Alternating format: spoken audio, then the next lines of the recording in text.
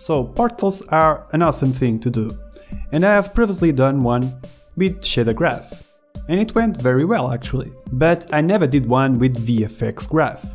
So that's exactly what we are going to see today. And we are in fact going to combine both tutorials at the end. And as you can see, I made a few portals already. Some are more complex than others, but this is the one I'm going to show you how to create. The other portals are exclusively available on my Patreon page, and I'll left a link in the description in case you are interested to have access. So with that being said, let's see how we can do this.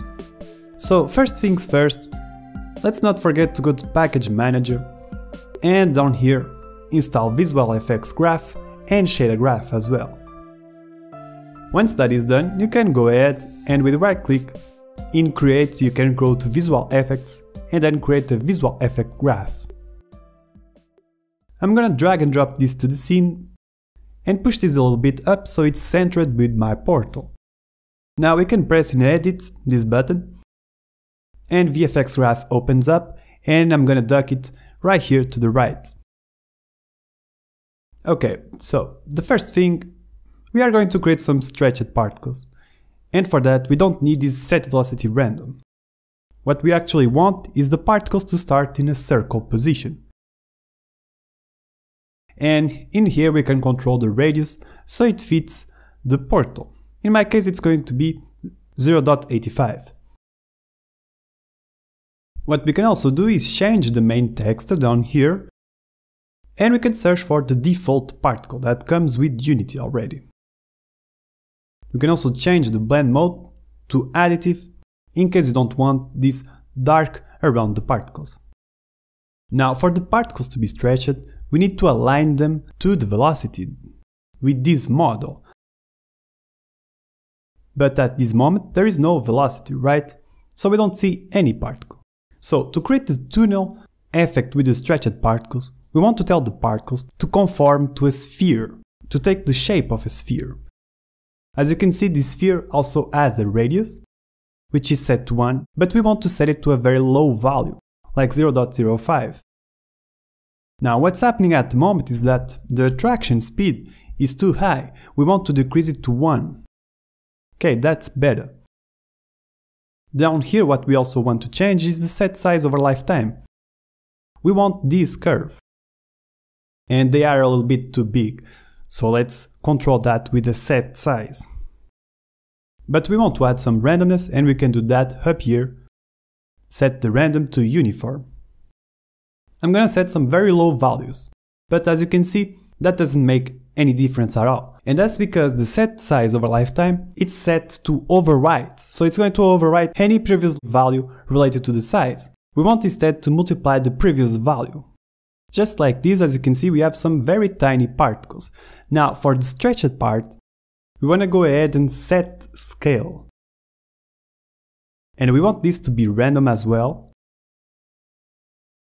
And we want to stretch the particle only in the Y. As you can see, if I increase the Y value, we start seeing some stretched particles, which is great. And the X is going to make them thin or thicker.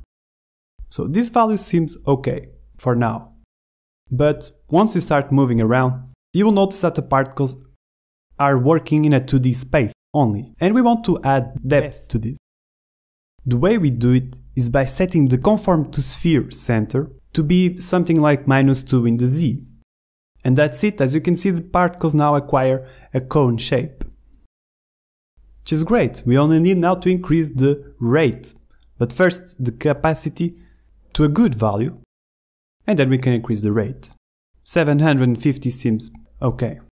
Alright, so that's starting to look like something. Now to add color to this, as you can see, we already have the set color over lifetime, but that only handles the fade in and the fade out. So let's use a set color, but as you can see, if we change the color, nothing really happens. That's because the set color over lifetime, once again, it's set to overwrite. And we don't want that, we want to multiply any previously given value of the color. We can also create a new parameter, call it particles color or color01, and choose any color. I'm gonna start with the green for this tutorial. and then we can connect it down here. And then we can create a group selection, select everything and with right click, and these are the particles stretched, right? Now for the next part, you can either use Google and search for a circle, or you can go to Photoshop or to GIMP or to Krita, create a new file, and with the ellipse tool, hold Shift and Alt to create a proportional circle, increase a little bit the stroke, which you have to make sure it's white, align this to the center, and finally, if you double click on the ellipse, you can choose an outer glow. You can play with these values as you wish. What really matters then is that you save this Photoshop file directly to Unity, to your project, without the black background. You can hide it. And back to Unity now, we can go ahead and create a simple particle system, this one, which is not going to use a spawn rate because we want to only spawn this particle one time. So let's instead use a single burst with count set to 1 and delay to 0. And we don't need velocity, we don't want this to move. Lifetime is not going to be random, it's going to be 0.9. And down here, the main texture, we can select the circle that we have created. Change the blend mode to additive. And for now, let's turn off set size of a lifetime. And let's create a set size module with a value of 2. Now what matters is that we set the color of a lifetime to be like this. So it basically starts glowing stronger and stronger. And then if you want, you can create another color 02. And we need to set color. We need to set color first. We can also remove the set size of lifetime. And we also need to change the color of lifetime so it's in multiply mode. Just like this. I'm gonna choose a greenish color. And it's starting to look like something. We just need to make a few more adjustments. You can also group this, by the way, which is useful because now you can copy and paste this particle system and rename it to beam flash. This is going to be a flash, a quick flash. And it's going to have a delay of 1 second. Basically, we will see the circle glowing and then we will see this bright light really quick as soon as the circle stops glowing. Since it's a flash, we want a lifetime of 0.2 and we can also assign the default particle. The size is going to be ridiculous, something like 10. And the color of a lifetime, it's going to be the opposite. It's going to be really bright in the beginning and then it will fade out. What we can also do is add a set size of a lifetime, which is going to be set to multiply, don't forget that. And then we want to use a curve similar to this one, which goes from 1 to 0. Right. So if I disable and enable this VFX graph, this is what we got. Right, so the circle works as an anticipation, and then we have this flash of light really quick, which means something like the portal is open. Now let's improve this by copying the particle stretched, copy and paste them. I'm gonna push it up here, and then also copy and paste the constant burst from the beam flash to the new particle stretched. Erase the spawn rate, and we can set the count of the single burst to something like 750. That should be enough. These stretched particles are going to leave less, so let's decrease the lifetime, something like this. And down here, the conform to sphere, the radius, it's going to be much bigger than the circle, something like 4. So the particles goes outwards. Then we want to set a random value for the attraction speed, something between 1 and 5. So the particles are scattered all around.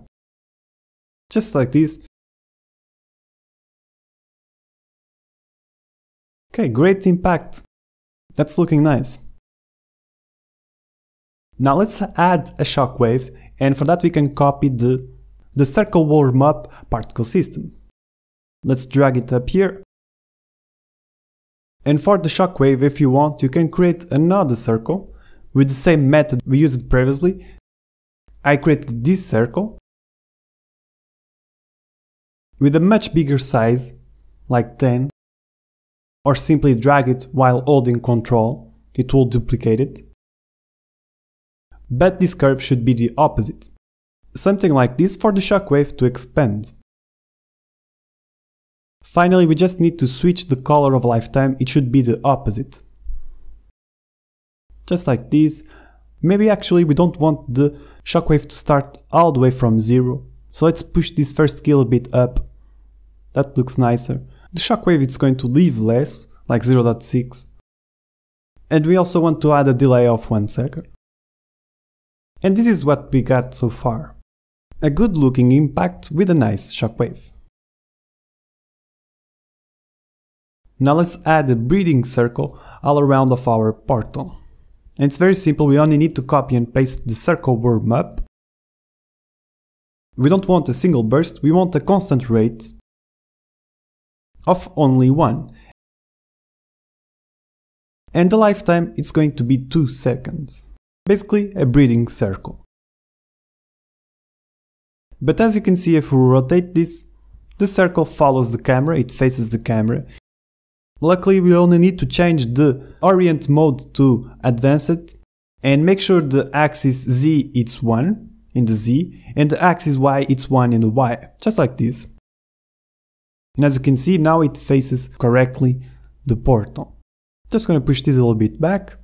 Okay, looking good. We also need to set the circle warmup, the orient mode to advanced with the same values. Now let's work a little bit the anticipation, and we can reuse the circle warmup, copy and paste it. And we can also copy the single burst with Ctrl+C and Ctrl+V 3 times, just like this. One delayed 0.3 seconds and the other 0.6 seconds. The lifetime of each circle is going to be 0.4. And then we can add the size over lifetime and change the composition to multiply.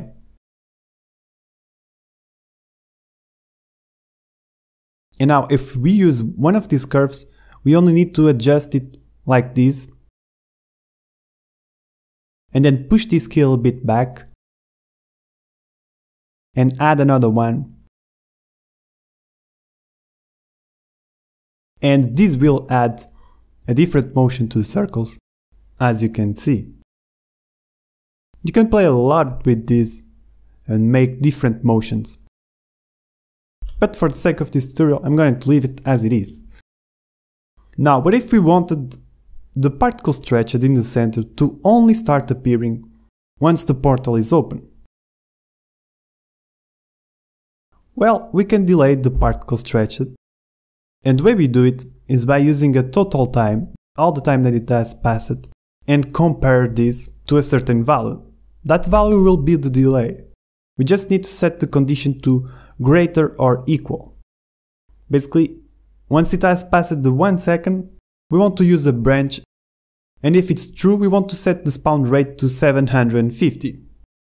And that's it, we have delayed the particle stretched, and I think it looks better this way. It's a simple, nice touch.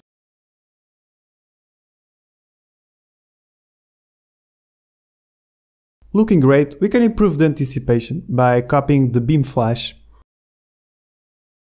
move it down here, remove the delay, set it to 0, and the lifetime it's going to be 0.9, almost 1 second, which is how long our anticipation takes. And the set size can be 3.5.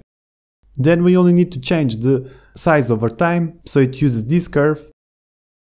And the color of lifetime it's going to be the opposite. It gets brighter and brighter until it explodes.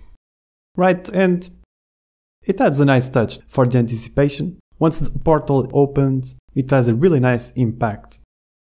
Now for one of the coolest tricks, how do we integrate shader graph in this VFX graph?